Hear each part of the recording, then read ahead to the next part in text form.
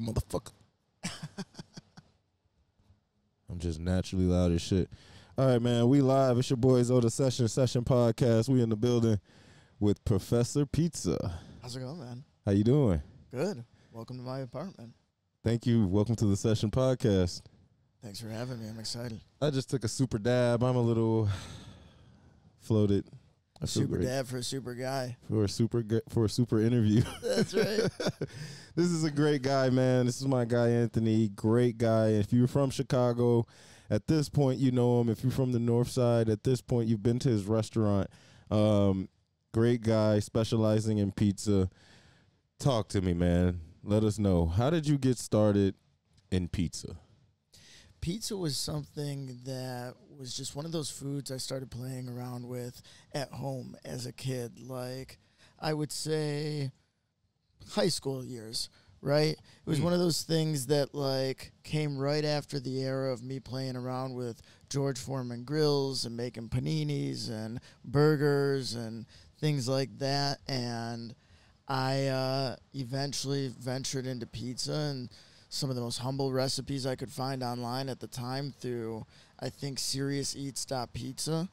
And it was a lot of same-day pan pizza doughs. And it was just fun, right?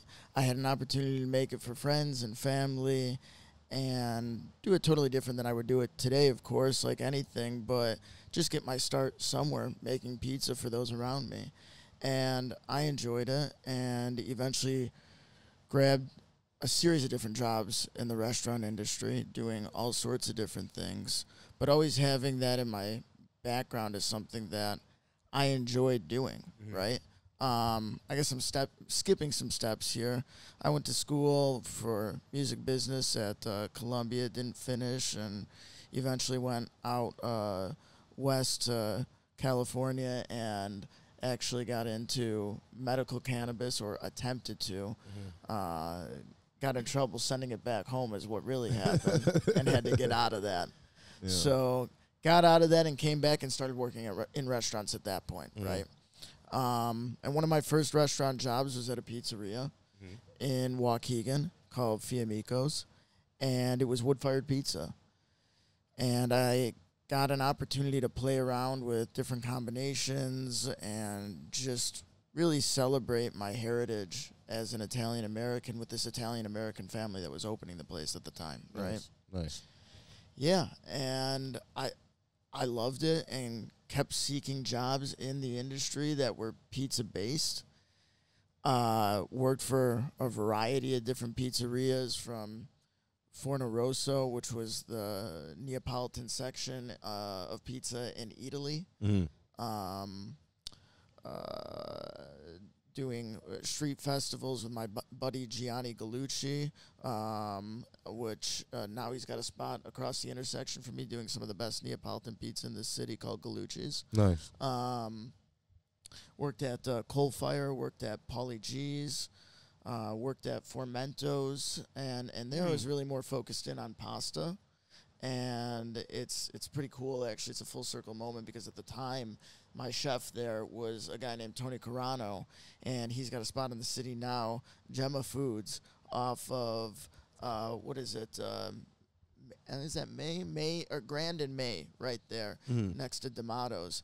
And he's making some of the best handmade pasta in the city, and we're lucky to be serving it on our menu today. Nice. So you really learned how to be a really well-rounded chef more than just pizza too. Yeah, I did, just because I knew I needed to learn how to cook, right? And I think a lot of guys know how to make pizza and make a sauce and make a dough, but they don't know the fundamentals of cuisine and the organization of a kitchen. And I wanted to learn those fundamentals. I actually, when coming back, I need some water myself, actually. Oh, yeah. Take your time. I know what you mean. That's what happens with these sessions. This is what happens when these blunts come around. Yeah, let me do that. Sorry. Take your time. I'm hearing myself fade. Here, let's get you a glass so we can take, it be that way. It be that way. Snuck up on me. Nah, yeah, that's why I'm glad you pulled it out for me right away. Like, yeah, it be like that, bro. Trust me, I've done. I think 100. I almost took 100 one of these. hit, but it takes a trained palate for the backwoods. Dude, for that sure. was like, yeah, It takes all a right, yeah. You trained told me, palate. and he literally. I mean, when I say tap the backwood, I really literally did. was like, Because I knew I've got respect for it, and I know what it can do to me. That was my college years. I used to roll them and devein them, and you're lucky to get 4 out of 10 in a pack. I know that. I know it. I know it. I'm not a huge dabber, but I ripped that dab, and I probably caught for 60 I think we seconds both straight. wanted to be on an equal playing field. Hey, I love dabs. Look, don't get me wrong. I dead ass love dabs. I was like, we should share this, and you're like, yeah, no problem, we will. And then 99% I'm dying. of it went. He's dying. 99% of it went down. I was like, you know what? Kudos. I'm okay right now. Great. All right, we back at it. Yeah. But Learning about being like a more well-rounded chef other than just pizza. Yeah. So coming back from California, I got into this program in the Garfield Park neighborhood of Chicago, west side of Chicago, called Inspiration Kitchens, which was a division of a larger organization, community outreach organization called Inspiration Corporation, right? And that was started by a female police officer sometime in the 80s. I don't know the full history of it, but somewhere along the line they started Inspiration Kitchens, and I believe it started originally in Uptown, but the one I ultimately went to was in Garfield Park, and it was a soul food restaurant open to the public where the cooks were the students of the culinary program in the same building. So it gave me a lot of fundamentals, and it got me or exposed me to the concept of staging, which is like a French tradition where you go in for an elongated period of time to a restaurant and work for free in hopes to learn and in hopes to one day, it's like an internship, an unpaid internship, hopes to one day, get a job. And luckily in the American sense, a stage could be 1 or 2 shifts. In the fine dining world, it could still be up to a month, but a lot of that's changed, and a lot of these stages are now getting paid. But I was definitely still part of that era of where you put your time in. Unpaid staging. And it led to opportunities, and I worked in a variety of different restaurants in the city, and that was like more so the time where I wasn't necessarily always working in a pizzeria, right? I was working at places like Table Donkey and Stick and Cheval, Fermento's, really more so doing pasta than anything, and just like learning, and was lucky to do so. It was hard, and I made no money and eventually got burnt out around the time I was working at PQM, Public and Quality Meats, in what would become Fulton Market, although it was like at the very like cusp of that then. And yeah, like I said, just learned a lot, but eventually got burnt out, spent 10 months in commercial real estate with my father, thinking like, hey, let me learn the business from a different angle and maybe make some money along the way. And maybe one day I'll open up a restaurant, but from the back end, right? I need to make some money doing something else first. Right. And like, tried it, did it for 10 months and like learned a lot, but like didn't like it enough to want to stick with it. That's fair. And ultimately wanted to get back into the kitchen. Yeah. So I did, and I'm trying to remember now, like, what was the job at the time I did, but either way, started cooking again, started making pizza again. Eventually worked at a place called Dough Bros. That might have been the next stop. But, worked at a place called Dough Bros that I managed, which is a New York-style slice joint. Still is. Nice. I like River New North. York-style slices. Yeah, I ain't gonna front. absolutely. I just low-key, like, being from Chicago, we got our little styles, and I like tavern style the most. 100%. But I just got into the New York style. Pizza, we celebrate many different styles, including tavern and New York. I know. Right? So, this was my first opportunity to see like late night and high volume slice business, right? And there's not a lot of it here in the city. No, but they're one of the spots that has been doing it for a while now, and really doing it right. And I cut my teeth there with the New York style and with filling a slice case every day and doing multiple styles, adding in Sicilian and Grandma in Detroit, and building the basis for what would become Professor Pizza. Nice. Right? So did that for a while. By the end of that, we got hit with the pandemic. Now, right before we got hit with the pandemic, I should backtrack a little bit just to say my buddy Izzy and I, Izzy Perez, we met at Dobro's. He was a cook there. He had already been cooking there and kind of showed me the ropes and then some and helped get me going and even fronted me some money to get some of these initial pop-ups going that we did at Emporium and a handful of different places in the city, and we did that stuff together, and he's working with me to this day, just crushing it at our West Loop location. But started with the pop-up, started getting some motion there, and then like I said, we got hit with the pandemic. Right before the pandemic hit, I was phasing out of Dobro's and trying to open something with Jimmy Banos Jr. in what was Wells Street Market in that first kind of initial phase of food halls kind of catching storm. And we were in the process of just starting to build something out. We had just finalized all the plans, and the pandemic really hit. Sidetracked all of that, and I found myself at home like everybody else. Yeah. Just watching, Tiger King and rewatching The Sopranos. Like everybody else was doing. Doing what everybody else was doing. Live streams on Instagram were pretty lit with the DJ sets. And Boiler Room was taking off and all of that. Hey, quarantine was a little time. It was. You gotta appreciate what quarantine was. It was. It was a pivotal time for me. Pivotal time for a lot of people. Because eventually I got burnt out on that, and I realized, look, I'm at this point, we skipped a couple steps in the story, but at this point, I'm a world pizza champion. I'm a member of this team that my key mentor, Tony Gemignani, inducted me into and started. Who's based in San Francisco and who I spent some time out there learning from. But I'm this world pizza champion, and I'm at home doing nothing. Collecting these checks and just sitting on my ass, and it sounds fun when you never get a break. Yeah. But after a while, that shit gets old. Itch. Yeah, and you want to activate yourself again. Yeah. And so I thought, how can I sell or start even making pizzas? Or this is in the craze of the sourdough culture and sourdough bread, and everybody's trying to do some sort of baked good or whatever at home. That's what because quarantine we can do those did. with rations or whatever. Yep. How can you prepare for doomsday? Exactly. Exactly. And I was like, look, I'm not swept up in all that hoopla necessarily, but I am a pizza maker by trade. I should be making pizza. I should be making focaccia or something.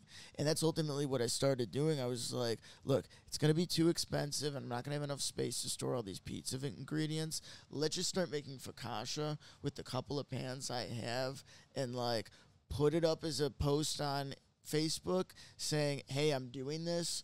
If anyone wants to come through and scoop one, you pick your price, whatever you think it's worth, And I got a nice little response, and I started doing it, and it just literally in that moment gave me some purpose outside of seeing my kids, who I was also kind of quarantined from in those initial stages because you didn't know how serious anything was or whatever.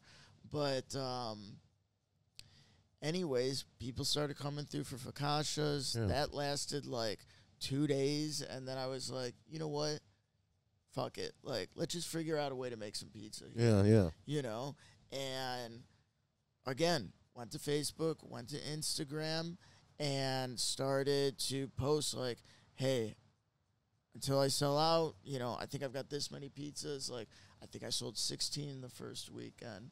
Weekend after that, maybe 25. Weekend after that, 60. Weekend after that, 85. And then I was like, okay, we got something here. And I'm doing this out of my apartment. I'm on Craigslist.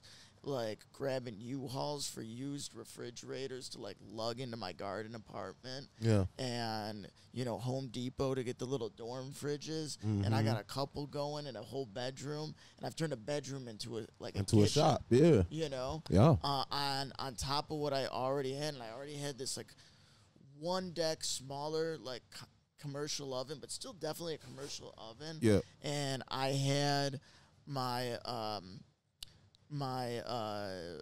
father-in-law, essentially, like his electrical company, come in and rig an outlet for it. Yeah. And it would For cause the the breakers lights to to like pop. Yeah. Yep. And so I'd have to run the apartment like with the lights off and the doors open so Yeah. nothing overheated. Yep. And it was just crazy. Fans man. and circulation. It was Yeah. just crazy. Yeah, Yeah. all sorts of fans, for sure. Yeah, fans. I know what you know. Yeah, box fans and stuff. And like you're still like in sweatshop conditions in this apartment in Hermosa. Mm-hmm. You know? Yeah. People coming through for carry out, and then eventually that turns into my friends helping out with delivery, and now we got a bootleg. Now we got a team little going, your dig going. you Yeah. know? Hey, that sounds And so we're lit. trapping pizzas. Bro, that sounds like a movie plot, G. It will be one day. Oh It will be man, one this is day. crazy. Nah, literally. Yeah.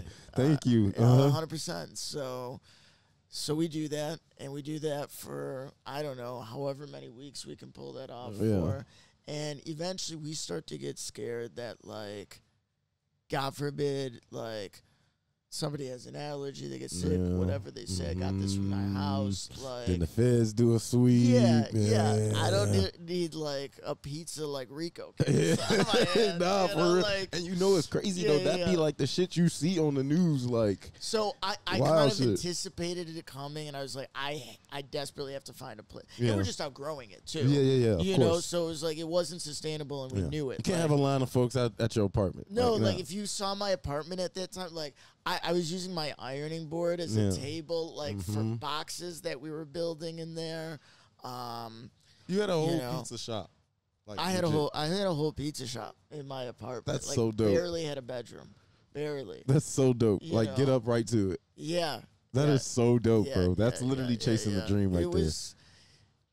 If you're I'm not glad putting your I'm not time in that in, like, place anymore. nah, but when I that's- say it now, it's like there is something sweet about those times for sure. of course there was. Yeah. Like if you're not grinding that hard about Yeah. your passion, Yeah. you almost don't really want it. I really. You wanted feel me? it. You I you really wanted wanted it, so you made it your life. You know what I'm saying? Yeah. And that's like look at what we're doing now and talking about And you it now. should be It's noted, insane.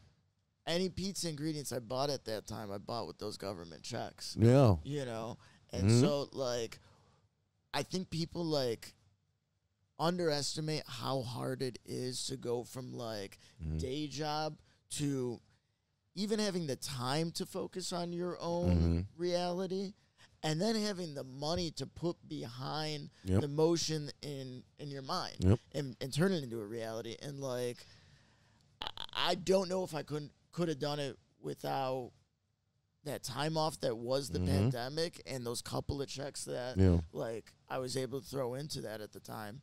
COVID for a lot of creatives either made or broke them because you did get a lot of time, but like I know for me with my podcast, that was a lot of time where I was able to sit, rethink my image, For sure. like come up with things, learn how to edit so For I sure. could not pay anybody, learn how to shoot, learn how to use cameras. Like I took time to really learn Yeah. my crafts. Yeah. You know what I'm saying? So that way now it's like really starting to pay off. We're now monetized and things like that. So we can keep it moving. You know what love I'm that. saying? So Congrats on it that. took a while, G. It took a Yeah. long time. But COVID was like one of those turning points of like, hey, yo, you get to either wake up and do something because what's going to happen when the job you work closed down? For sure. You get me? And it got to the point where it's like when you wake up every day for like a month or two just and fuck off, it's like this really is not fun anymore. It's not healthy. It's not, and you're the worst version of yourself. You're literally a bum at that point to Yeah. yourself. You just, Yeah. I feel that. And I Right. felt that. Literally. And you know, it was great for the first 2 weeks or whatever. Yeah, 3 weeks, vacation, you know, whatever. but you also saw the limitations of the world too. So Yeah. it's not like you're in normal vacation Yeah. territory Yeah. either. So it came to a point where it's like I got to go back to doing what I know how to do here Yeah. and expand upon it. And I was lucky to have, a handful of people get behind me, and get it going with me. So now let's backtrack a little bit before we get into Professor Pizza, like the restaurant we know it as today. Sure. And you mentioned, messing around with pizzas in high school. Right. What was the point in your life where as far back as you can remember, where you knew kind of food was what maybe started as a hobby, but you showed a true interest in food? Yeah, I like that question, because it's a different answer, right? So I grew up Italian-American household, my full-blown Italian-American household. Yeah, I definitely think there's a spectrum to it, and I even joke that I'm, American-Italian instead of Italian-American, because you see some of these families on the East Coast, and, it was the handmade pasta and every you'd say Sunday, that, okay, fine, and they never okay. missed a Sunday gravy dinner. Yeah, talk to me. It's we had some of that stuff, but there does become this cultural divide where over the years and over the generations, it relaxes more and more so, and the culture dies, which is why that's at the center of my brand, is it's making sure literally it doesn't die and that we can celebrate it and build upon it. Yeah, because it mixes with American culture. American culture is a lot of cultures at once, and I've never been to Italy to this day, and people are their minds blown by that. And it's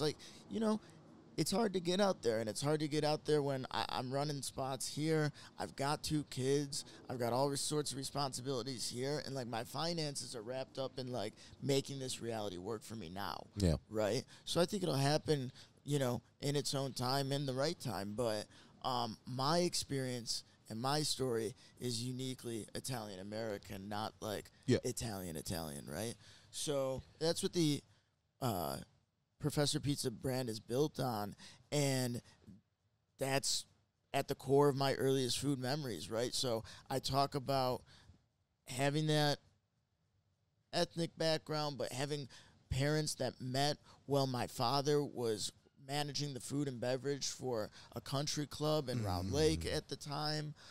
His family had a catering operation at that time. Years before that, they had a variety of different restaurants. I think 4 different restaurants at the same time on the same block. Food's in different your blood. Concepts, right? From pizzeria to corner store to sit down, kind of American bistro. It was those sort of places, right? In the 50s, 60s, 70s, and catering into the 80s and 90s, even when I was young. And then my father eventually got into commercial real estate and phased out of food, but my uncle was still in it. Yeah. And he had a hot dog and gyro stand in Richmond, Illinois, and then it became Twin Lakes, Wisconsin. And then in the summers, he would run this even smaller stand out of an American Legion, or what is it? Yeah, the American Legion hut or something, I think is what it was, or canteen. And that was outside of the beach entrance at Lake Geneva.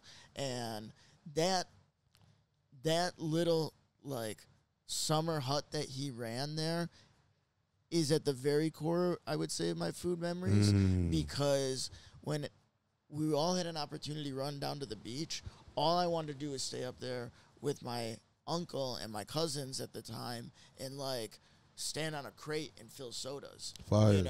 And Fire. I couldn't do anything that kitchen else, atmosphere really. though. I might be able to take the chips from downstairs and put them up on the racks outside and kind of wipe it down and whatever, greet guests, whatever. But fill lemonades, that's what I got a chance to do. And no one was asking me to do it, but they knew that that's what I wanted to do. Yeah. And I'd look forward to it. Yeah. So earliest food memory, Nice. for sure. Nice. So it sounds like you've Hospitality always, memory. you've had those hospitality backgrounds, those For sure. atmospheres For just sure. kind of embedded in you. Yeah. Early before you even born, and you know, Yeah. so it's in your DNA and it's encoded in you. I feel that way. Yeah, for that's sure. fire. That's Yeah. actually really dope. Yeah. And so now looking forward after, putting your time in, working at all these different restaurants, traveling coast to coast, learning different styles, you know, learning different things. How did Professor Pizza, the restaurant now, come into play? Yeah, so it it was a slow and steady rise, and it did start with the pop-ups with Izzy before the pandemic, and then the transition into the apartment, and then we get out of the apartment. We spend literally maybe 2-3 weeks tops out of Hermosa Restaurant, which is owned by a friend, Ethan of mine, or a friend of mine named Ethan, rather. And he does fantastic. He does fantastic food there. But he was kind enough to let me crash there for a while and run the pop up out of there. But it was really tense times in the neighborhood and in the city and in the country at that time with what was going on with George Floyd, and unfortunately his shop got shot up at the time. Oh, geez. In the chaos of all of that. Yeah. And they just kind of had to go back to business as usual. But he still gave me a place to hang my hat in that time, and I'm forever grateful. And from there, I transitioned over to another shop, what was the Full Shilling at the time, next to the Metro Theater in Wrigleyville. Nice. And that was owned by a buddy of mine, Alex Zupanzik. And Alex and I still talk and at times work together to this day. But he owns a variety of different restaurants and bars in the city. And I did some consulting for him way back in 2017 even, helping him with wood-fired pizza, and then it became Chicago Cracker Thin Pizza. And he called me up and he said, I got this spot in Wrigleyville. It's been closed since St. Patty's Day. We have this opportunity to reopen it, but the city is mandating that if we sell liquor, we also have to sell or provide for the opportunity for food. For food, right. I know about that. Yep. So, which is a fire law. Right. It's fire. Yeah, exactly. And he said, we've got this kitchen there, but, I had to lay everybody off. I don't have any cooks working there or anything. Yeah. We don't have the hands. We don't have the hands. Kitchen's there. If you want to use it, you can use it and run your pop-up online out of there. You just got to be able to serve pizza or something to the patrons in the bar.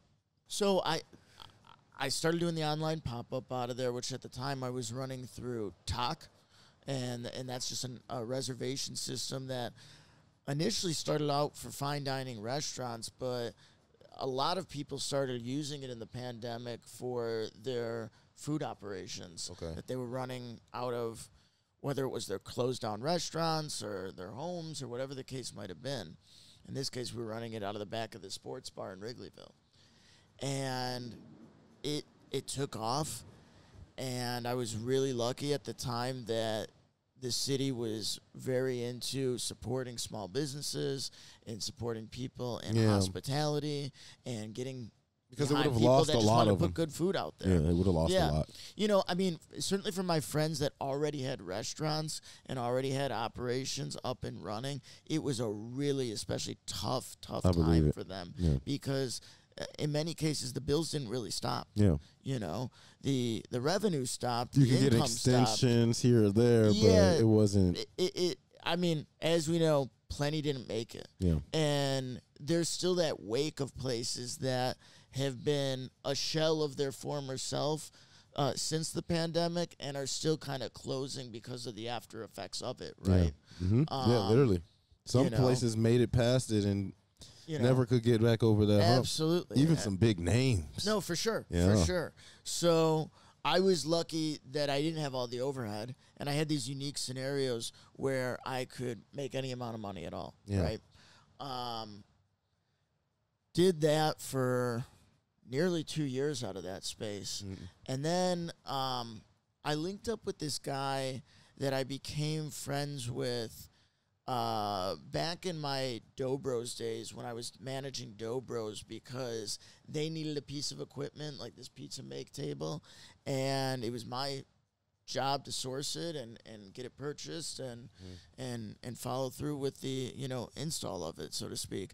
And the guy that I reached out to at Olympic Store Fixtures was this guy Grant Johnson, and he helped me every step of the way. And we realized at some point that we knew each other through a variety of different avenues of life. Essentially, we grew up in the same neighborhood. His mother was my grade school art teacher, Mrs. Johnson. Rest in power. Love you. Yeah. And years previous, I was in the DJ business, always lugging around equipment, doing something. Yeah, I see, man. You got the whole shebang. And I had DJ'd another neighbor of ours wedding, and he was at that wedding. So fire. He's always kind of been in the background. A of universal my life. link up, yeah. Right. And in those Dobros days, he could see the slice case I was putting together every day. He knew what the place was before I got there. He knows that it's not quite what it was since I've been there, or since I haven't been there, I should say. And he told me in those days, like, look, one of these days you're gonna get an opportunity to do your own thing, and I know you're gonna get that opportunity either way, but I'd love to give you that opportunity one of these days. He's like, I'm not really ready to do it now, but who knows? In the back end. Maybe one day something like that'll happen. Yeah. And it was like a really flattering thing for him to say at the time, but it was like he said, he's like, I'm not ready to do that now, but like, boy, I see the talent, and like I wish I could. Years later, this spot opens up Lardone, which is by Boiler Room in Logan Square off California. And I get invited to the friends and family because I'm friends with the chef. And I go to it. And when I go to it, I run into Grant. And there's like 2 different sessions of it. And I'm on my way out, and he's on his way in. And we bump into one another, and we start to catch up. And he's like, so how's everything going with you and Jimmy Banos? Because he had heard that I was, I had left Dobros, and I was going to open up something in in Wells Street Market with Jimmy Banos. And I said, well, it never came to be, and, whatever. I've got this pop-up going on, but I'm definitely, like, looking to bring things to the next level. I can't be in the back of the sports bar forever. Yeah. But I don't have the money to, like, really bring it to the next level yet, We're just kind of making enough to, like, just barely reinvest, and just keep it moving and keep the motion and the hype rolling until we figure out what's next. A landing spot. Honestly. So he's like, well, look, I kind of thought you were linked up with Jimmy, but if you've got availability and you want to sit down and have that conversation, I'm more ready to have that conversation than I've ever been. Oh, yeah. And I was like, I definitely do. Green light. And we had that conversation, I don't know if it was 24 hours later, man. But it went from that to a tasting of what would become an initial menu and a signing of a lease in a ghost kitchen space in Humboldt Park. And that ghost kitchen space at the time was called the Humboldt Park Eatery. It was owned by Cloud Kitchens. It's no longer open, but it was these ghost kitchens that was a big thing that was popping up over the pandemic. Was where you could like order a bunch of places. The first wave before the pandemic. That's all right. This happens all the time. Yeah, it's all good. The first wave before the pandemic was food halls. Right? Everybody thought food halls were going to take over the world, and there's still some decent ones. Time Out's pretty dope and whatever, but like, really, food halls weren't what people gravitated towards in mass over time, right? And then it became ghost kitchens. And then the world thankfully opened back up again, and people were like, no, we want to go back to restaurants. Yeah. People didn't shy away from it too long. Absolutely. At least in Chicago. Absolutely. We was ready. But we were in this ghost kitchen, and this was the time where I got a chance to meet my boy Henry Kai of Three Little Pigs, 3LP nowadays, right? And Henry makes some of the best Cantonese, Chinese food in the city with an American twist, doing things like salt and pepper fried chicken sandwiches, char siu pork boxes, fried rice, like some of the best rangoons in the city. I mean, he's just like does incredible work, and we bonded over being in a similar place, pretty much the exact same place, actually, place in our careers, going after the same things. And in fact, and he likes to always joke that, like, we were up for the same, like, I don't know, Chicago Tribune Ghost Kitchen Award thing, and I won it, and he was this Tony Scardino guy who won my award, and then we met, and, like, of course, we become the best of friends, right? But stay tuned for Kaidino Express. The Henry Kai and Tony Scardino podcast. Yes, sir. Coming to a streamer near you soon. And by streamer, I mean YouTube. Yeah. And I saw some of the artwork and shit. That shit looks fire, bro. It looks like it's going to be a great time. And if y'all are talking food and shit too, bro, oh, man, it's going to be beautiful. Talking everything. We're talking food. We're talking fashion. We're talking passion. We're talking friendship. It would be so dope. We're talking inspiration. We're talking highs. We're talking lows. Yeah. We're talking. So I'd love to have you on as a guest. Oh, hell yeah. So I'm definitely down to come through, for sure. 100%. Yeah. But, yeah, we linked and became close there and ever since. But that was a stop on the train to the, I don't want to say the top, but certainly to where we are now. And the next step was getting into some sort of real brick and mortar, right? And we still didn't have unlimited capital to do that, but we wanted to, like, get into that realm to the best of our ability, and looked at a bunch of different places, and eventually settled in on this place called Recess. There was a former pizzeria in their beer garden, which is made up of shipping containers, called Bob's Pizza. Bob's Pizza is still around and super successful with a handful of locations throughout the city, Pilsen-style pizza. But they were in this shipping container concept outside. They had left it. It was vacant. We had an opportunity to go into it. We signed a sublease with them. And at the last minute, without, talking any particulars, although you can do your own research, the rug was pulled from beneath us. We were not granted approval for our sublease. And even though we had moved all of our equipment in there, we were not allowed to sell out of there or operate out of there. So regulations, man. We were stuck. Absolutely, man. Regulations in real estate is really what it comes down to. And people that are far richer than myself. But either way, we were in a predicament where for like 4 months we weren't open, and we had a staff of people that we had from the Ghost Kitchen and Humboldt Park. Not a huge staff, but a staff nonetheless. Yeah. That we had to try and keep afloat. Yeah. And all the credit in the world to Grant. He was able to do so and keep money in our pockets in that super uncertain time, and get us over to what ultimately ended up being where we are now, which is 406 North Sangamon. And that is kind of this hybrid between Ghost Kitchen and seasonal rooftop. We go from, in the cold months, having 0 seats to in the nicer, warmer weather months having seating for 275 with cabanas, full bar, DJ, sweeping views of the West Loop. And that space is called Tetto, which is Italian for rooftop. And that's right by the spot. Yeah, absolutely. Oh, yeah. I got a slide. Yep. Oh, for sure. Definitely do slide, because before you know it, summer will be behind us, and that space will transition almost certainly back into a carry-out and delivery hub for us. Okay.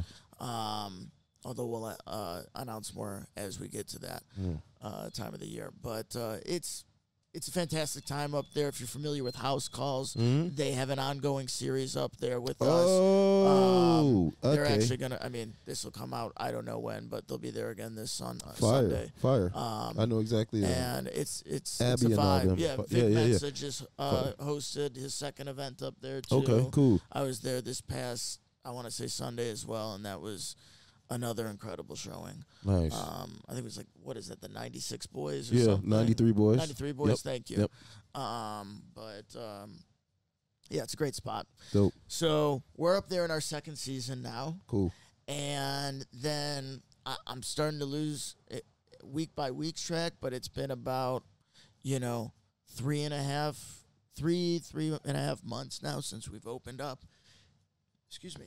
Yeah. Our Old Town space, attached to Second City at 1610 North Wells Street at Wells and North Avenue.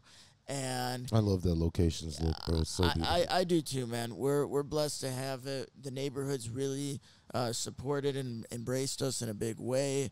What we've been able to do to the facade and the interior of the building it's so beautiful. is something that I'm really proud of. And I always tell people, we're just getting started. Train, yeah. Sounded like a 747. Yeah, gee, There's yeah, no you trains know, over here. yeah, the fucking air and water show. Okay. That's it. You're right. You're damn near Okay. right. You're on point. Because the air, I saw that shit driving past, and I'm like, bro, what's I was happening? about to brace for and impact someone told there. me, yeah, no, it was the air and water show. But what was I saying? I can't remember now. Just the aesthetic of the building Yeah, and yeah, how we're they about to- accepted you and everything. Yeah, we've been able to put a lot of love into the space and truly transform it into, kind of an homage to my Italian-American upbringing and my love for pizza and my love for stand-up comedy. And it's something that I tell people we're just growing into, we're just moving into, and the space is going to evolve and expand and really become our own more so and more so over time. Mm-hmm. So Yeah. we're excited to make our mark and be there for a long time, hopefully. No, it's actually, I mean, if you guys have not been able to be at that location, see it, the photos I've seen, I was able to, like, be there. I wasn't able to make it, but my lady was, and Okay, fantastic. and she loved it. It was a beautiful thing. I saw pictures of her there when she was there, so I'm like, damn, we got to get out there. I really want to get out there so I can go see what's good to the restaurant, because I love the pizzas, bro, and like I hated it because at the time I was on a serious diet, When I would come through the blind, yeah, bro, blind barber, we would slide by. And I lost 40 pounds now, so now I'm back on bullshit. I'm like, I can eat and maintain. Like, I'm good You look now. great, You feel me? brother. Thank you. You look great. So now I'm really like, yeah, I really want to come through and slide. Please. So growing up with the pizza, man, we in Chicago, so we got all styles available for to sure. man For sure. of pizza. What's one of your favorite styles of pizza? Yeah. Well, it's worth noting that I grew up in the northwest suburbs, about 45 minutes outside of the city, in like Lake County area, specifically Hawthorne Woods.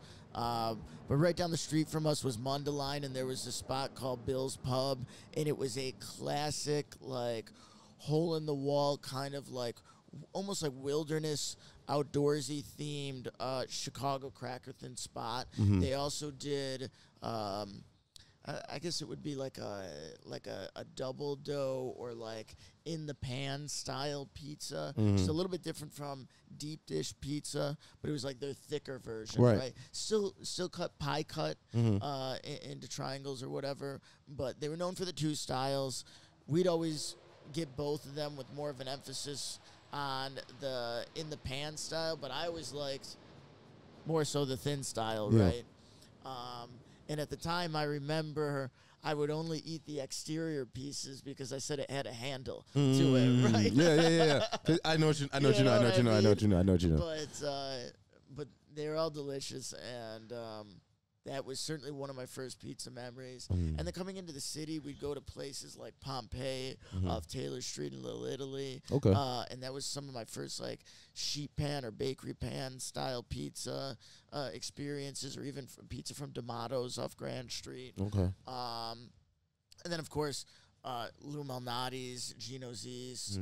Not as hot on Giordano's, but respect to them, too, for doing Chicago stuff. Low-key, everybody native to Chicago, not really fans of Giordano's for real. It's really like for tourists. They got us on. They got our back, though. I'll tell you, Tony Gemignani makes the best stuffed pizza I've ever had in my life. Oh, yeah, they got it. You know, they do got it. We just got, like, it's so many. Everybody got their little pockets of pizzerias. 100%. I feel like Giordano's, you know, and these might be fighting words, but they're probably one of those brands that, like, back in the day, if you had it back in the day, when you they was got at Giordano's, started, you know it was what I mean? probably a really fantastic product. But such is the nature of the American dream and, you know, commerce and, you know, the economy, things get watered down. But they got it on the tourist shit. Oh, yeah, they do. Like, I meet a lot of people with, like, oh, where should we go to eat? We got a list of people. They told us Right. Giordano's, and I'm like, And everybody thinks that Yep, they're deep go dish, ahead. and they're really stuffed. exactly. Because they've got that extra layer of dough, and then the Mhm. sauce rides on top of that. So it's really a different product, Yeah, and it takes a lot more finesse. yeah, Yeah, I would say if you're going to have deep dish, because again, people talk about Pequods too. I like Pequods a lot. It's not deep dish. That's Chicago cast iron, right? Mm. When they run the cheese to the edge like that and they proof the dough up, that is inherently different than deep dish, where they roll or sheet the dough out, or they press it out with their hands and manipulate it against the walls of the pan, so it's pressed up against the pan.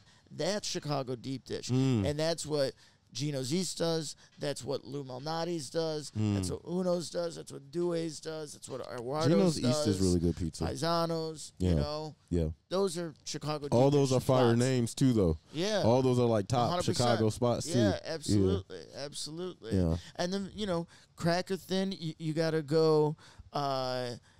You gotta go Vito and Nick's. You gotta go to Pat's, Phil's, Connie's, Home Run Inn. Connie's is fire too. Yeah. I hear Italian Fiesta. Italian Fiesta, yeah, that's the hood spot. I bro. know.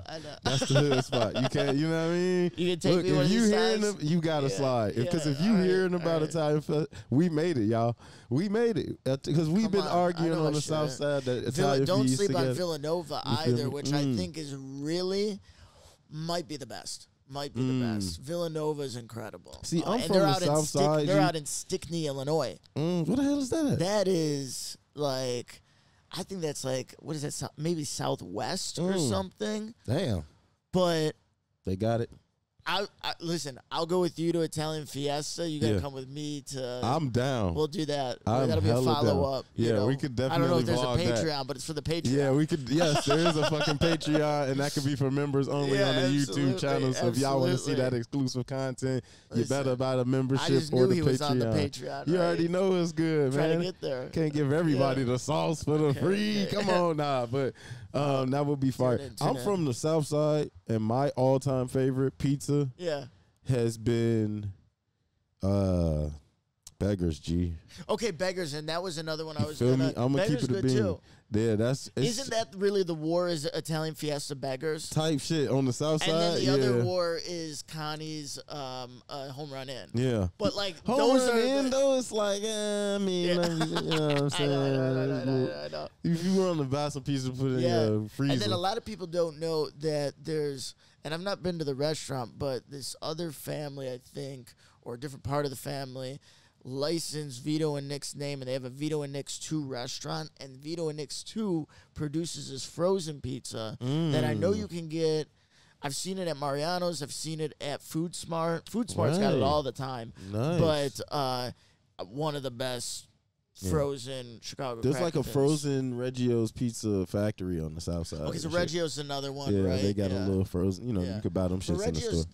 do they have a location? They got a location, They do. like, And is that okay? straight on, like literally on Western, Yeah. way south, like And then people, what's 111th the or other one? something like People, that. people talk about Armand's or is it Armand's or I fucking know. Aurelio's. Aurelio's is all right. Yeah, Yeah. that's some South Side Yeah, shit yeah, too. yeah. They good though. They got Yeah, it. yeah, yeah. I like Nona's. Fox's. Is that I people tried talk Nona's about? pizza recently. I like No, their like big Nona's- ass slices. Okay, so you're talking about West Loop West attached Loop, to yeah, Formentos, that right? little spot. Yeah. I fuck with that. Low key, they got a little my secret sauce when I was there. You 'cause know they weren't what? even doing any of Hey, that look, shit you until know I was what? there. So It was a little. I didn't get any credit the for bread, that, but the breading was a let's little just say like. let's just say you're welcome, Nona's. Nah, look, it, and you see why I'm telling you. Yeah, because yeah, you just yeah, told me you yeah, spent your yeah, time. yeah, Like, yeah. look, bro, I'm telling you, like, that's the look. That's why I'm like, you right there. I'm say less. You can fact check me. Say less. Oh no, talk your shit. So look, Yeah, that yeah, brings yeah. me into the next Yeah. spot because it's pretty much a self-explanatory answer at this, but I kind of want to know the deets behind it. Uh-huh. You're a fucking pizza guru. No one can tell you shit about pizza that you I don't know almost about don't that, know. but I appreciate it. Thank you. How did you get the name Professor Pizza? For sure, for sure. So, some years ago, I guess 7 or so years ago, if I'm right on that, I think it was like 2016 was maybe somewhere in there, 2016, 2017, I had my first opportunity to speak at DePaul, right? And at this time, I was working at Pauly G's, and I was just at the end of the bar one night, behind the bar, and sitting there saying hello to patrons, and struck up a conversation with this one guy, exchanged information. Some weeks later, I get a message from him, and he says, I've got this friend of mine. He works as a professor at DePaul. He's teaching this kind of intro to college in the city type course to get freshmen acclimated with just that, college in the city, right? And he's looking for a chef to come and speak to the class just about having a restaurant and, you know, food in Chicago, and kind of can do whatever they want, really. You know, would you be interested? I had never done anything like that, but I was like, sure. You know, I knew at the very least I didn't want to work for somebody else for the rest of my life. You know, happy and grateful to do it at that period of my life, but I wanted to start to build something on my own, right? And I did it, and I spoke, I think, just on being a professional cook in Chicago and working in the restaurant business and Chicago cuisine and kind of my Italian-American background and how I came to work in pizza. And the class loved it, and I did a little, like, Apple keynote presentation. Oh, right, fire. And part of it was just, like, I can't talk this whole time, this whole class. I got to have something. So I'm playing, like, pizza videos and, like, whatever. But they liked it, and I got a chance to speak a couple more times there. And I can't remember if it was the first time I spoke there or one of those other few follow-up times. But either way, this was in the era of Instagram and social media where the algorithm was really rewarding hashtags. Or at least we were led to believe they were, right? And so I came up with this hashtag just because I liked the alliteration and the way it sounded of Professor Pizza. And I put that up with the photo I took with the class at the end of it. I took like a big selfie. But that's fire and fitting for what you were doing. And I had an uncle of mine reach out to me, and he said, you got to stick with that. You got something there. I didn't even know what he was talking about. I'm like, what do you mean? Like, you saw the post about me, like, talking in front of the class or whatever? He's like, yeah, that, but, like, that Professor Pizza moniker, that's your name. That's your brand. And I'm like, that's not my brand. I'm like, I'm trying to be a chef. I'm trying to, like, take myself seriously at the time. But, like, really, I knew deep down I was, like, more zeroed in on pizza than anything. And the more I thought about it, I was like, well, I don't know why I am taking myself too seriously. Like, pizza is something that inherently, like, while I take it serious, it should inherently be a fun time. It is, Pizza's normally it should be a fun, relaxed, easygoing time. And when you hear Professor Pizza, sometimes people hear the name and they don't even necessarily recognize that it's a pizzeria right off the bat. They're just like, that's a cool name. That sounds it's fire. right. It does. It does. It does. And in my mind, you know, my name's Anthony Scardino, Tony Scardino. There's a million guys out there, a million people out there with a vowel at the end of the name, you know, some bippity-boppity boopity name like mine. Honestly, Tony Scardino is a fire name. And, like, if it was Tony Scardino's, I'd pull up. Not to run away from lie. my name either, and that might happen one day. I'm not going front. That might happen you know one day. That sound fire. Right? Yeah, we ate at Scardino's. Hey, But my thought was right off the bat to separate myself from the pack and not make myself or my restaurant just, here's my name. You know, restaurant. Restaurante. You know, I feel you. And it was also based in the thought that, like, well, I'm proud to be Italian. I really am Italian-American. I have not been to Italy. Like, let's go with something that is a little bit more Italian-American. You in don't want them to nature. come through and be like, yeah, what the fuck is this? You know what I Right, mean? You people get ask made me, it your like, own style. no, I don't speak the language. Yeah. You know, I'm a little bit intimidated to start trying, but I really need to start trying. Yeah. I tried for a Duolingo. blip of time. You know, my daughter's doing Duolingo, and every love single it. day she shows me her Oh, yeah. progress You got to report. do it. Text it to me, and I'm so proud of I'm her. learning Hindi right now. I'm like day That's 32 incredible. in. G. Yeah, she's somewhere in the 30s right now with Yeah. Spanish, and I'm very Hindi. How approachable is that to pick yeah, up? that's not my daughter's half South Indian. Okay, beautiful. So I'm trying to learn it so that way, like, she can learn it and be multilingual because her I love mom it. knows 3 languages. I love that. Yeah, so That's amazing. Yeah. So you get a little bit of immersion too with it. Then. yeah. That's awesome. I Yep. know that helps. So in a I'm big just way. trying to, and it also is just like, you know, if you can learn another language, why not? You know, next I'm gonna do Spanish. 100%. 100% doing Spanish, and Yeah. if I can know a couple of different languages, so when I'm able to like travel the world, because I hope Yeah. to be able to travel the world, Yeah. you're just not like completely lost and like pulling out your phone 100%. like a fucking American asshole. Like 100%. Google I'm still that Translate. American asshole. I'm for gonna sure. be that American asshole until I learn these languages. Yeah. Um, Respect. I yeah, love but it. no, definitely a fire name. That's one for the trademark books for Thank sure, you, bro. thank You got to you, keep thank that you. up. And I appreciate you inviting me over to come and just sit and talk, This has man. been great, this is man. this is amazing just to be able to pick your brain and shit like that. Especially because pizza is my favorite food. Like people still ask me to this I day, love like that. on my birthday, I just want to eat pizza. I You love feel that. me? Like I everyone love wants that. to go out, and I'm like, gee, Well, I can only hope you celebrate a birthday. I'm by me celebrating my soon. birthday at Professor Pizza I love this that, year. man. We'll do it up 100%. proper for you. I am 100% celebrating my birthday appreciate at Professor that. I Pizza because appreciate y'all just don't know the honey with the look. Y'all don't understand. We got a few moves. Look, y'all don't We got a few understand. tricks up our sleeve Look, for sure. y'all just don't understand what's going on. Yeah. You feel me? I would not have brought this man on this pod if this pizza wasn't life changing. Like this I pizza love hits different. You understand? But just before we close out, man, it sounds like you've had an incredible story, an incredible life, trials, tribulations. I just kind of want to get a little bit about you because I didn't work in like no fine dining restaurants, Uh-huh. but I worked in some pretty like high volume, essentially restaurants like IGM, sure. Chipotle's downtown Oh, for a while and absolutely. shit like that.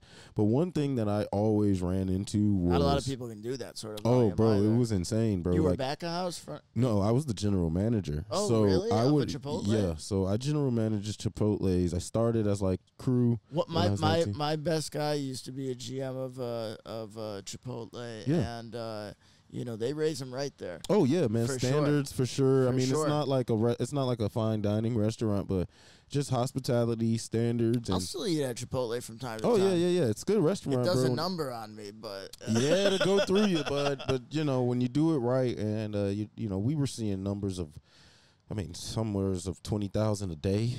yeah, You know, a day. yeah. I'm talking. What location? I did. Where you at? So I GM'd a couple locations. State and Madison. Okay. I helped Yeah, like. any of those downtown. Oh, ones. word, bro, it was insane. I helped like service manage when I was younger, like Franklin and Lake, which was Yeah. like super high volume. We broke like almost a record. We made like what was it, 279 I used to customers always in hear an about hour. that Michigan Avenue one. Like they would do like buddy. 10,000 just during their lunch period or Yep. something. That's what I'm saying. Some people don't realize how many these high numbers that we used Yeah. to see, like just volume of and just take like. some of these, Tweezer fine dining cooks and put Oh them yeah, there and see if they can hold did. their own They too. did sprinkle in some like, Yeah. they pay them some money. Some of them would make No, it. but I mean, some like of them, that's what I'm saying. Yeah. Like, It ended up. What I learned was that the people bred from within yeah, and like believed in. Okay, they were the ones who could really yeah, hold, because they hold their preached a own. lot about like you can make this as a career. Yeah. And when I was leaving college and I started there, they hired me right out the gate. Yeah, there we go. There was a big ass fucking air fighter flying through. Jesus. That's what we're hearing. But they Proud pitched. to be an American. Yeah, America. What is a kilometer? But they really preached that vision of like growing through the company and shit. Yeah. And I was like, fuck it, all right. And then I ended up being really good at it and like urgency in the kitchen and shit Yes. like that. And Mhm. I was able to be promoted after 2 months, then We always got room another for for you. 2 a year. And then they were like, fuck it. They had me open one on 63rd and Halstead, one on 87th and the Okay. Dan Ryan. Like, so they literally told me like, yo, we need like a black manager to go do this because they were getting reception from the neighborhoods like, y'all gonna bring a white guy to come here For and sure. we need jobs. For And so sure. I was like, yeah, I'll go. Which is valid. It was by the valid, way. G. It was valid. Yeah. But I fucked with it, and I was like, G, I'll go represent. I'm literally like down the street from the shit Yeah. anyway. So it's Yeah. like, cool, whatever. They Yeah. can't say shit to me, you Right. know. So it worked out and shit. Get to meet the CEO and all that shit. But food Really? yeah, hell yeah. It did I was like 21, GM and Amazing. Chipotle, G. But it did Can I a huge ask, number. was it just always that you wanted to do something else, or were you just like burnt out on it eventually? You know what? I was lit off the fact that I was like young, making a good buck, but I was conscious to the fact that I was being used Yeah. and wasn't being paid for what I was doing. Right. You know what I'm saying? There were times like as an apprentice GM, And there's no room to there's negotiate. no for. room to negotiate. You feel me? It's Yeah. really just kind of like, yeah, but you know, you're a risk because you're younger, and it's like, yo, I ain't showed y'all no risk in like 3 years. What are you talking Yeah, about? yeah, Like, yeah. so it was things like that like I was very, very conscious of, and the workload that I put in. Did they try and keep you when you finally left? You know what? We left kind of sour because I Yeah. had like a district manager who, she kind of built a career off of like parading me around. Like I Yeah. was really good at what I did. Yeah, You feel yeah. me? And I opened these restaurants for these people. They were For sure. successful. 21. I was passing their tests, their EcoSures, like unheard of things. Passing tests for other stores I didn't even work at. Like they would call me when they would get an audit Wow. to like go to their store. So they were genuinely Like they messed majorly with me. undervaluing you. 100% undervaluing. My mom would even tell me that. Like I was losing a lot of sleep, and you know, I was trying to take a vacation once, and my manager didn't want me to take that vacation, and I was like, nah, that's not right. Like I put too much time in, and I'd be able to take my vacation, so I was taking it anyway. Yeah. And she's on my phone yapping at me for the first time, like really yapping at me, and I was Yeah. just like, you know what, forget it. But I took an interview with like Starbucks. They paid me like $20,000 more to sit on my ass. Yeah. Like I did nothing. For sure. You know, and I was like home every day at like 3:00 For sure. because the rush is in the morning for coffee. Right. You feel Yeah, me? yeah, And like yeah. every blue moon in the afternoon. So Yeah, it yeah, was yeah. like I learned that like there were other jobs that could pay you more for your skill sets, and Right. then that's how I learned I'm really good at hospitality. Right. So I kept my career in hospitality For because sure. I do enjoy it. I do enjoy, Yeah. you know, serving, you know, being, you know, having great mannerisms with people. There's so an art to it. it's a real good art to it, and I like it. I like being able to. It's not too many people that really want to be a good person for other people to have a good time. Right. You know, so I like being on that back end of like, you know, I helped someone have a great night, a memorable night. You know, it makes me go home good, and I go home paid pretty good for being able to provide a great Right. night for people. That's awesome. So that's what I enjoy doing the most, you know, right now. I really enjoy hospitality in general. I did think at one point restaurants was what I was going to be because they had a restaurateur position, which was next after GMing, where I would just oversee a bunch of restaurants. Yeah. It would take a little Which more sounds work. like you were already doing for them anyways. That's kind of the point. Like, I was like, bro, I was already doing Yeah. what you guys are asking me to do. Bogus. I'm fixing numbers. I'm fixing drawers. I'm fixing staff, lines, training, hiring. You know, I sat through 3,100 people to hire Right. for 63rd and Halsted. Right. Like I was doing major work for this company that I was Yeah. not getting. I was not getting compensated for real. Years later, Chipotle got a lawsuit that they ended up having to pay out everybody that was in my position during those years because we were. Did you benefit from that? I did benefit from Amazing. it. It was maybe like a couple hundred after the huge payout. Yeah. It But was more symbolic It than was anything. definitely like, all right, I wasn't fucking crazy. Like that's No, how I for felt. sure, You feel for me? sure. And my mom was like, I told you, For you better sure. get your fucking money. For Yeah. sure. So did you ever run into those times where you just felt, you know, burnt out and undervalued? You? Absolutely. That's why I left the industry entirely for Yeah. a while and went into commercial real estate. Yeah. And even after I came back, like it took a lot for me to find Grant, Yeah. you know, and for him to really like put gasoline on my dreams and make sure that they could come to life. Mm. And then the second wave of that was me partnering with the folks, Grant as well, partnering with the folks at 50/50 Hospitality. And they are who I've linked up with to open up the Old Town location. Nice. Right? So it took... I always tell people, when I started making pizzas at home for friends and family, that was like roughly 15 years ago. Yeah. Right? And now I've got 2 locations, and one of them's like a proper brick and mortar location, Yeah. right? So it took that long. Yeah. You know, A real grind. no such thing as an overnight success. Yeah. And in that time, you run into a lot of people that, you know, treat you goofy and take advantage. And sometimes some of those people come around after the fact, after you've kind of proven yourself with people that legitimately did give you the opportunity. And they say, okay, hey, is it not too late? And a lot of times it is too late. Or maybe you strike a deal with them, but you remind them that yesterday's price is not today's price. Facts. You know? I'm not the same guy. Yeah, absolutely. Absolutely. And some of those people, like, I'm friends with, too. Yeah. And some of those people I'm not friends with. Yeah. You know? And some of those people I might still do deals with. Yeah. It just depends. So it's like... There's always room for business if the exchange is correct. You know? Yeah. There's even folks that I've beefed with for years and, like, in the last, like, 2 weeks rekindled with, and I'm not even going to say who, but, like, I'm grateful that, you know, we're linked up again because, you know, even if we only talk a couple times a year, we're stronger together than we are apart. Timing is everything as well. So, and you can't do that with everybody. No. And it's not worth doing that with everybody, but, like, certainly, yeah, there's a lot of false promises in this industry. Yeah. And a lot of used and abused talent. And I think that's true in a lot of fields of passion. Yeah. You know, I think actors experience that. I think musicians experience that. I think, I think any job, painters. I think, you know, any sort of creative arts, you're going to be undervalued, maybe forever, until hopefully you get that opportunity. Yeah, my uncle once told me that his grandmother told him, or one of his like older, you know, he was trying to transfer for one of his jobs he was at, and one of his supervisors once told him, like, when you're good at your job, unfortunately, you get used. And that was his scenario, like you're being used. So I think, you know, sometimes if you are listening to this and you're an inspiring chef, you want to be a restaurant owner or podcaster or whatever you're doing, if you feel like you're being used, 9 times out of 10, you're really good at your job. And, you know, it might just take a different scenario for you or whatever it may be. But, you know, recognize your talents and definitely use them to your capacity. 100%. And last question for you, man, just before we get out of here. For sure. You've been doing such a great job up until this point. Where do you see yourself, you know, 10 years from now? Professor Pizza, like, what do you see? What is some of these, like, end goals that you have, or just 10 years from now, like, what do you think you want to do?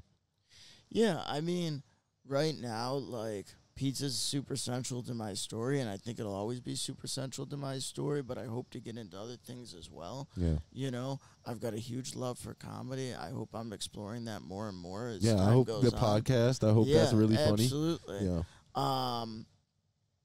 You know, the podcast is a huge goal of mine in this coming year, and we're taking some real leaps and bounds on it right now, which I'm excited about. Yeah. I'm excited to do it with my buddy Henry Kai.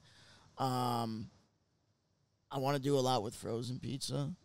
I want to open up different locations, and not all the same. I want them to be different variations of kind of the greater Professor Pizza universe, right?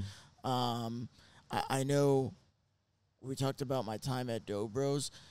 The restaurants that I have right now lend either more to a carry-on delivery experience or a sit-down experience.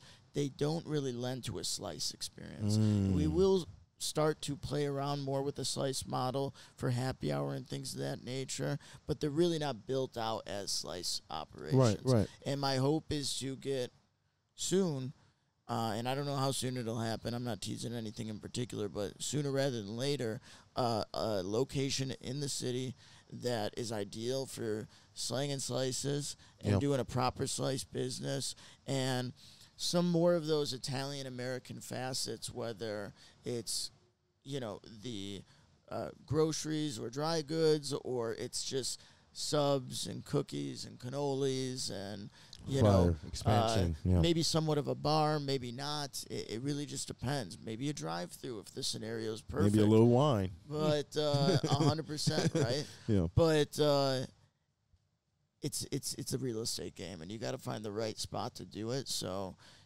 we got to be patient. Yeah. But I have no doubt that Professor Pizza will be propelled to see how far they can stretch it. I appreciate that. And more than any of that, I just want to be able to spend some time with my kids, travel, cook, experience the world, and I'm sure all of that's in my future. Yeah, of course, 100%, man. Yeah. Well, sounds like you've been on the grind, living your life right the way you should be, and you just can continue to ask for the best grace that you can get and keep working hard at it, man. I mean, your pizza is great.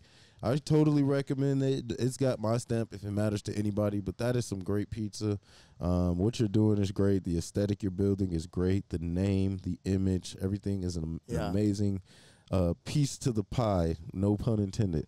So I appreciate you coming to the Session Podcast, brother. Thank you. Thank you for taking this time. I appreciate you. We're going to get out of here. For having me. Yeah, for sure. Professor Pizzas of the Session, we're signing out.